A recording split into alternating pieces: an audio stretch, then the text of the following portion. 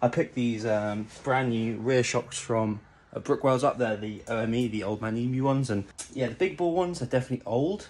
They sort of, they compress really easily, but they decompress quite slowly, so they still work, but well, that was a bad idea, so I'll chuck them down here. Already damaged this one, but thankfully not as bad as this. As you can see, the bush is completely worn out.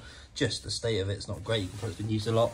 The pin at the bottom's actually bent, so it's obviously been used really heavily, and it's just not doing the trick. So I'm going to chuck them on now and see how we go, so wish me luck.